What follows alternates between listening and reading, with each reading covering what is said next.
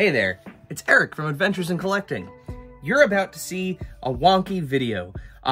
We sat down with Brian Volk-Weiss of the Nacelle company for about a half hour to talk about their upcoming up for auction show, as well as some updates on the toys. However, due to some technical difficulties, the video feed from both myself and Dave is a little sketchy, but Brian's video is perfect, and he shows off a couple of RoboForce and Biker Mice from Mars prototypes. So we still wanted to put the video out there just so that way you could see him, so please ignore the weird glitchy faces from myself and from Dave. But like I said, Brian's video is perfect, so when he's speaking, you will see him moving in real time, whereas when you see us speaking, not so much. So yeah, with that, I think that's good enough of a primer. Let's roll video and enjoy the latest episode of Adventures in Collecting. Hello everybody, and welcome back to Adventures in Collecting. Hi. Dave, we're back, and it's almost like we're turning back the clock here. We have we do have a special guest, and yeah, I think this is one of our earliest guests, making his at this point like umpteenth return. But Miss you guys. we always miss you. And you know what? Frankly, we're beginning to wonder when this week's guest sleeps at this point. Between producing comedy specials, making super cool toys, and cranking out series after series of TV and streaming programming, friend of the pod and returning guest Brian Volk-Weiss is an infinitely busy human person. Here with us to chat about his latest show up for auction, starring Chris Hardwick, and to update us on some of Nacelle's upcoming toys, we welcome Brian back to the show. Brian, welcome back to Adventures in Collecting, man. Thank you for having me. It reminds me of the earliest days of our adventures in pop culture. Every time I see your names. Yeah, I mean, we've expressed this, many times, both on the air and in person. But as one of our earliest guests, it's always a pleasure to have you back on. And I know you're making the rounds. We got a brand new show to talk about. But since this is first and foremost a toy podcast, can you give us a little update on the toys of the Nacelleverse? How are RoboForce, Biker Mice, Sectors, and Cowboys of Moo Mesa coming along? Well, they're all coming along great. I'll go in order in which you said it. So RoboForce Waves 2 and 3 are in production as we speak. I could even is this audio only or is it video? It's video. Oh, okay. Then maybe by the end of this, I'll give you a couple sneak peeks. So yeah, RoboForce Wave 1 and 2, or sorry, 2 and 3 are in production. Biker Mice from Mars. Wave 1 is on the ocean, and if you are to believe what we have been told, which 50-50, you should, they will be at the port of Los Angeles on February 12th. And then it'll take us about 2 to 3 weeks to get them to all the pre-orders and all the stores. Wave 2, 3, and 4 are in production now for Biker Mice. I'm looking at Limburger right now, and also the bikes are in production as well. Those are a little bit further along. Moo Mesa is Wave 1 is in production. Sectors Wave 2 and maybe some bugs are also in production. And let's see. And Power Lords is also slowly but surely moving forward. Yeah, so it's so when RoboForce comes out, the cartoon, you'll see in the first 20 seconds Sectorians, Moo Mesa people. So a lot of that from, like I said, the first 20 seconds of our entire cartoon program That you will see some things that are also in production that I'm not going to bring up right now. Fair. Aw- Awesome. So is there anything you've learned from the first few waves of figures that you're applying to future waves? Yes, price is a big issue. So we, when RoboForce Wave 1 came out, we had never made a toy before. And, I've been very open about this. I thought it was insane. We were selling them for $50 a piece, but we had no choice. It just was what it was. We have since learned ways to get the prices down. So RoboForce Wave 2 will hopefully be much closer to $30. So price was a big thing. Biker mice, again, this is tough economic times. You don't need CNN or Fox to tell you that. So we really worked hard to get the price down and the quality up, which leads me to the second thing I learned.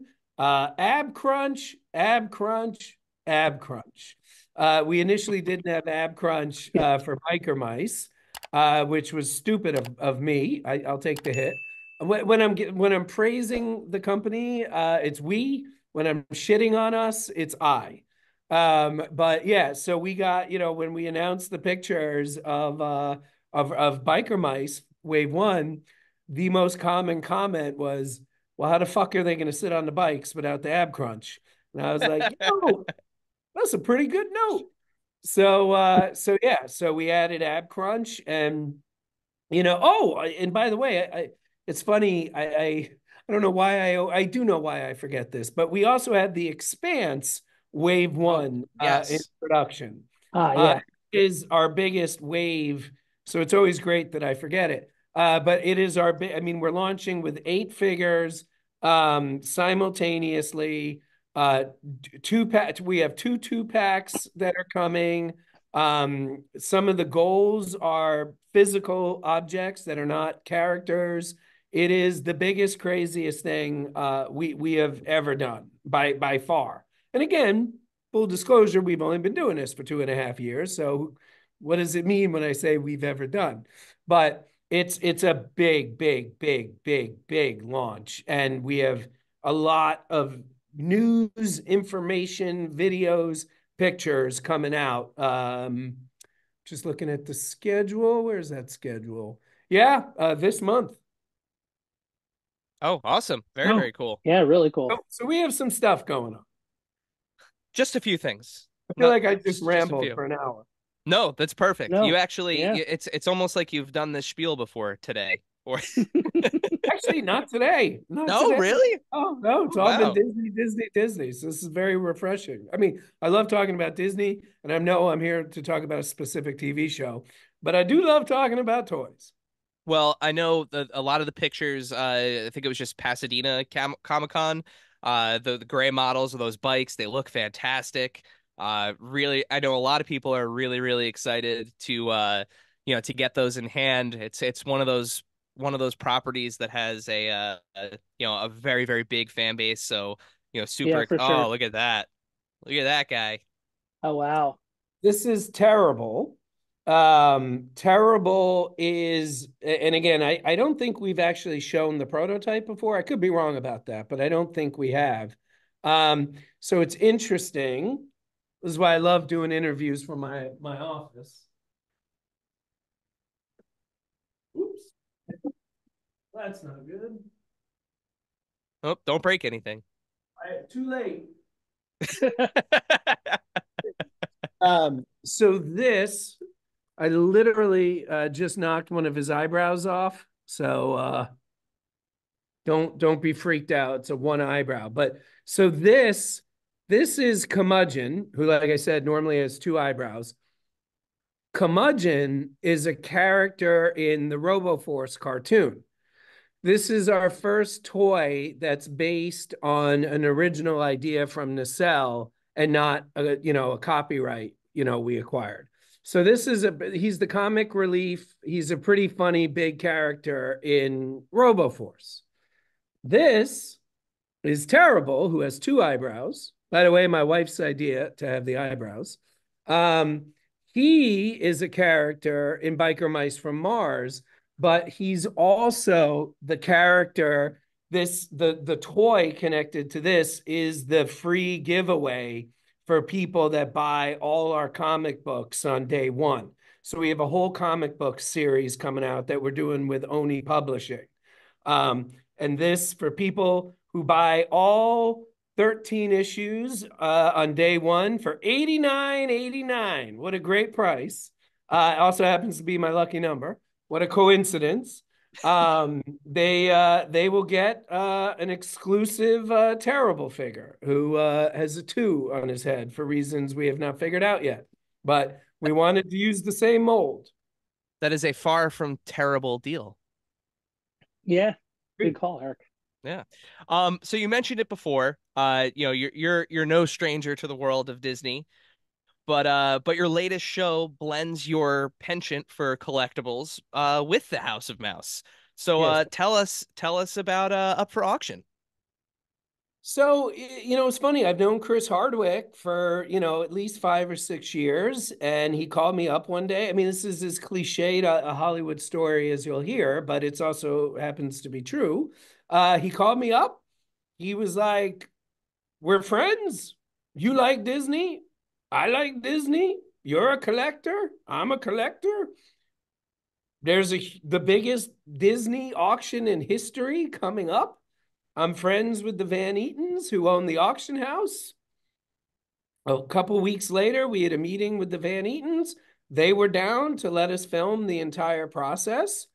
And we took pitch meetings. CW was the best home for us. And we're, next week, 8 episodes drop all at the same time on February 8th. And it's a show. It's a show for anybody who has even mild interest in Disney. It's a show for anybody who does auctions or wonders how auctions work. By the way, I mean, I've been partaking in Hollywood auctions for about 20 years. I had no idea what goes into them. I thought I did, but I didn't. I don't know how they make money. I mean, they have dozens and dozens and dozens of employees. Those the books they send, the catalogs they send to everybody. I mean, cost a fortune to publish. It is a very complicated operation. So it also really shows how that works. But it really is about the Disney items that we tell everybody about, because as you know, what we try to do is massive amounts of research and then regurgitate that into a very fun, humorous, and emotional story so people enjoy watching it. But I don't mean to use a dirty word, but might actually learn something as well about the stuff that they love. Well, especially coming from the Disney Plus show. But speaking of Disney parks, we're Disney parks people. You and Chris are Disney people. What do you think makes the Disney park items we'll see at the auction in the show special? Again, it's funny. I'm like really biased, but they're Disney. These are. I'll give you I'll use myself as the guinea pig. I bought while on set and supposedly directing. I bought one of the baskets from the original Star Tours ride. So if you remember when Star Tours first opened, up until they redid it around 2003, when you were on the line in the building, in the ceiling, they had all these baskets going around on a track that were full of joy cards. So I now have one of those baskets in my collection at home hanging from the ceiling. I went to that ride with my grandfather. And I remember, I was 8 or 9 years old, and I remember vividly, I mean, it felt, as cheesy as this sounds, it felt like I was in the movie. And I remember holding my grandfather's the greatest person I've ever met in my life. And I'm sitting there holding his hand, waiting to do this for the first time. And I know this is cheesy. I know this is ridiculous, but that basket that's now in my collection, and I want to make sure you can see my quotes, that basket saw me and my grandfather 30 years ago waiting to get on the ride. And that's like, I'm not going to put down any other parks, but I've been going to other parks my whole life. I'm sure I went to other parks with my grandfather. I don't remember it, but I remember there's something about Disney, and I know what it is. We could talk about it for 20 hours, but there's something about Disneyland and Disney World and all the other parks where you just have an emotional attachment that at least I personally have not found at other parks.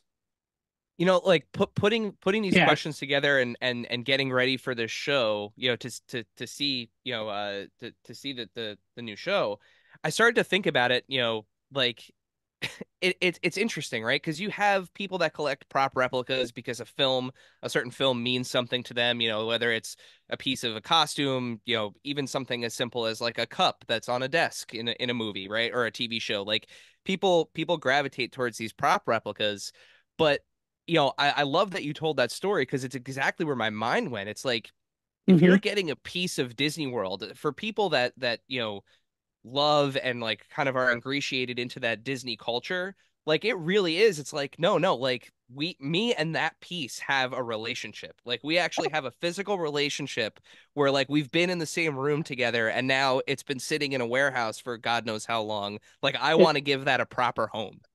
it also reminded me how like Disney in Disneyland Star Tours lives in Tomorrowland and how like drastically different the presentation is compared to Florida. And like Yeah. I immediately remembered like, okay, when the line's too long, they open up that second little holding room for you to weave through. And yeah, Have you it's been just to Disney Paris?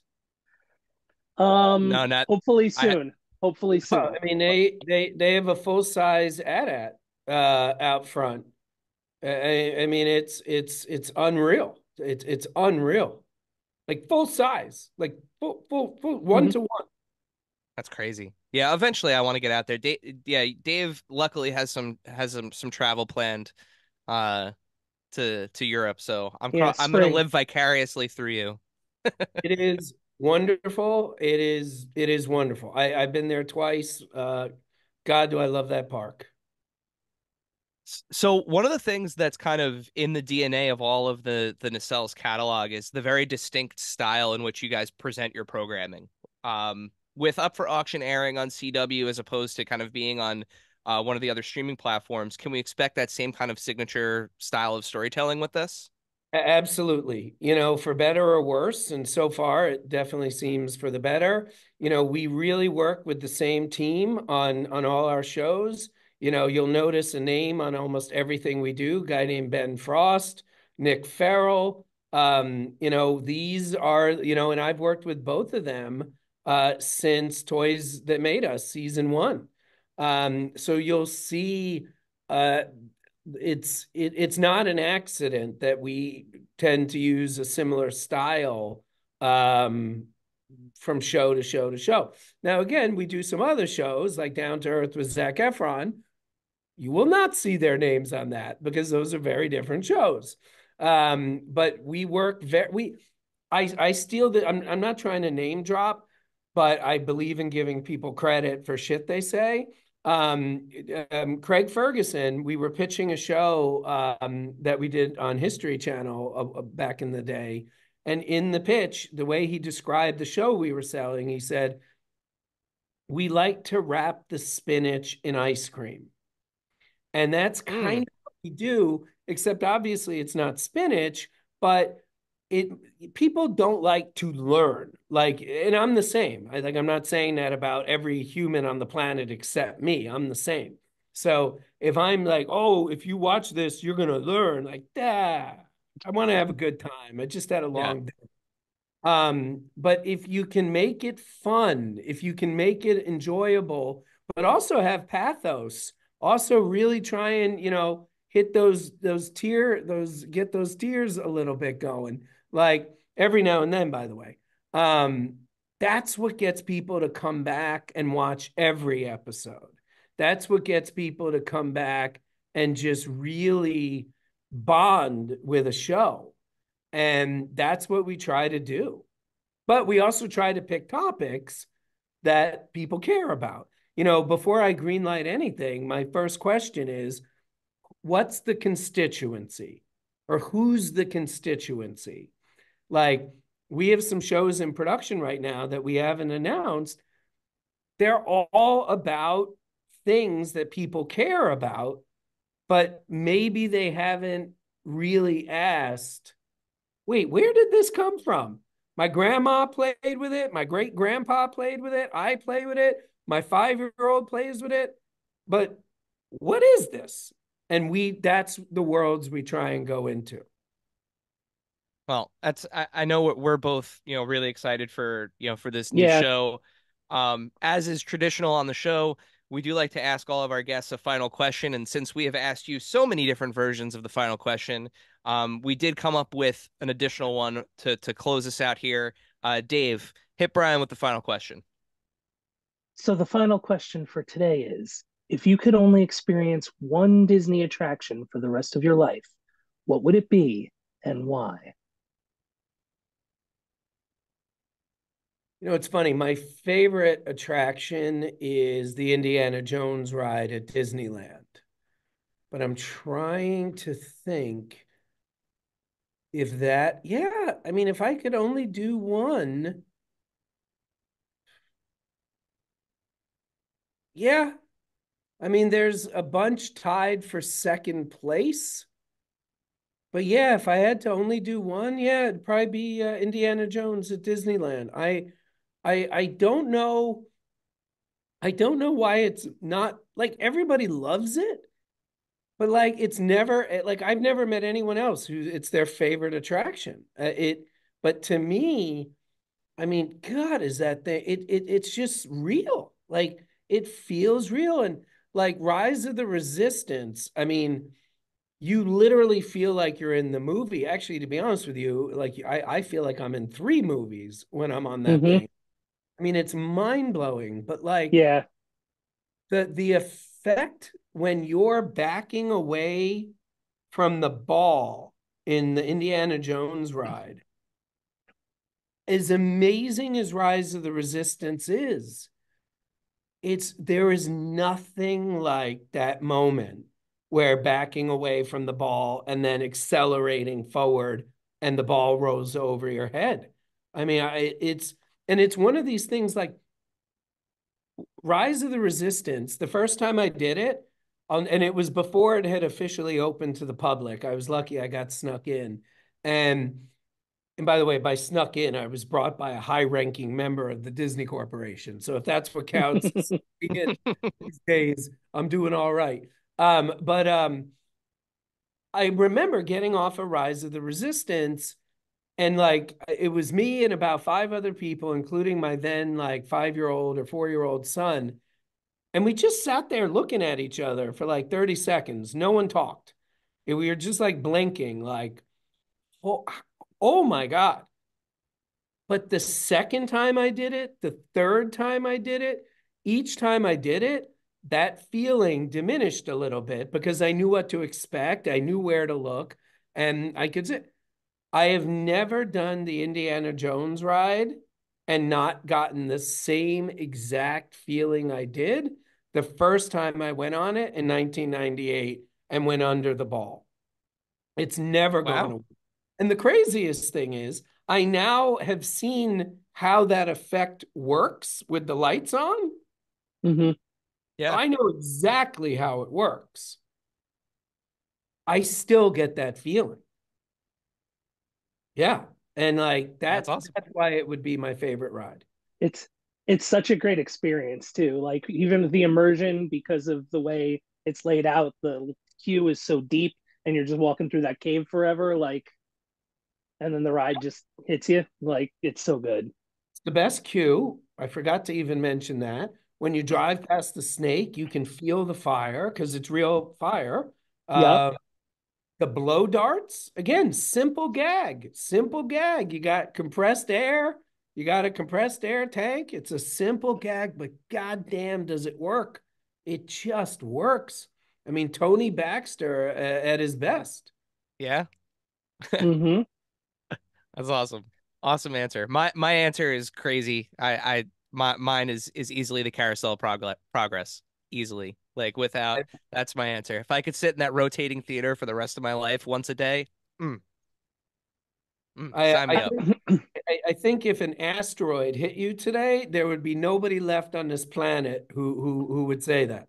So I salute you. I do love the carousel though. But I mean, I'm not even trying to be funny. I salute you because 90% of the people would answer that question with Haunted Mansion. Yeah, And I'm like, definitely. I love Haunted Mansion. I get it. But why does everybody love this ride so much? Yeah. Yeah. For Yeah, me, like, I got those same feelings for Rise of the Resistance, but like I just haven't gone on Tron for the first time. I'm really curious to see how that hits me every subsequent time moving forward because I really loved that. Like that just was, kind of one of my movie dreams come true. Like, oh, I'm in Tron. I did Tron also before it opened, and it was mind blowing, Mm-hmm. mind.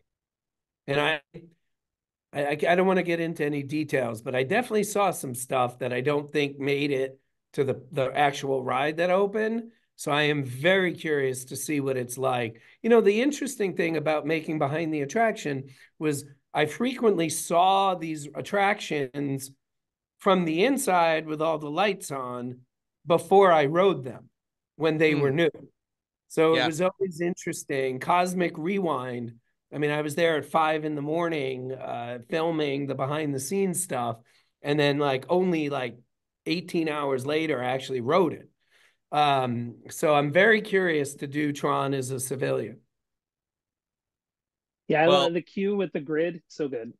yeah, I can't wait. We're planning a trip to Disney World in the fall, so I'm very excited to bring the kids and get on some of these new rides that I haven't been on yet. So very excited. But before we let you go, just remind our listeners, where can they catch Up for Auction? It is up for auction, 8 episodes that all drop on the same day, which is February 8th, only on the CW. And it's their digital service that they're transitioning to. So it's free. You just have to sign up. I signed up myself a couple months ago, about 45 seconds. Awesome. Brian, thank you so much for stopping by today and chatting with us. We're super excited for the show, super excited, of Yeah, I course, for can't the new wait. toys. Thank you. And we'll talk to you soon. All right. Thanks, guys. Have a great weekend. Bye. Bye, Brian. See ya.